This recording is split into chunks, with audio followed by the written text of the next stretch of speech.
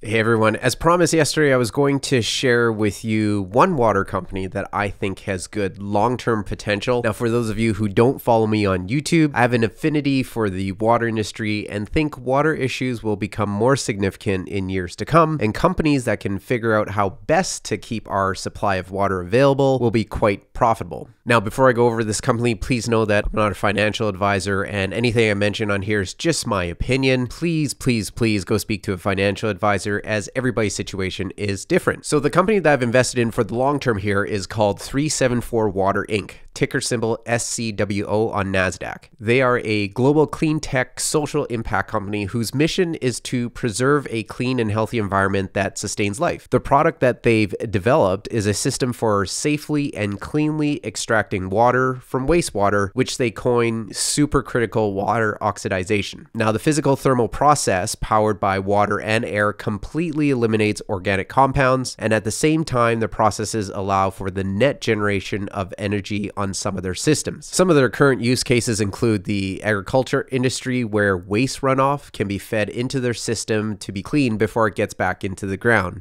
They also do cleaning of industrial waste sludge and landfills, where dirty water is often produced from the runoff into the environment. Now, their system is built on one of those 40-foot sea cans, making it super easy for companies to deploy them onto their sites with the current existing transportation infrastructure. So all in all, I like the company because it produces a great product, but also they seem to have really kept in mind what the market needs versus some technologies that still needs 10 years later for adoption. Now, 7 months ago, they got elevated to trading on the NASDAQ, which has really helped give it more exposure in the investing community. With second quarter 2022 revenues at just over $1 million, 374 Water is an early stage commercialization, so it's still a small cap stock with lots of risk. Now, I purchased shares at around $3, and the current price is down to about $2.89, as most small caps have been hit hard during the broader market sell-off. I expect this to continue, and I expect to see some more roller coaster action for this type of stock, which is why I don't allocate tons of my long-term portfolio into small caps. I do only allocate at most 8 to 10% of my overall portfolio into small caps. In fact, outside of a couple water stocks, I mainly invest in the Vanguard small cap ETF, as it provides less of a roller coaster and more diversification. Plus, it's Vanguard, so I know they have the experts looking into a lot of the research in the companies that they include in their ETFs. Now, 2 months ago, 374 Water announced a 4,756% increase in revenue for the third quarter, jumping to $900,000 from $19,000 the year prior. While it is great news and they are on the right track, these often happen when small cap companies close one big new client, which can skew the numbers for one quarter. All this being said, I'm taking the long-term view that water is going to be an even bigger issue, and any company that has proven technology to make clean water from wastewater is one that I look to invest in.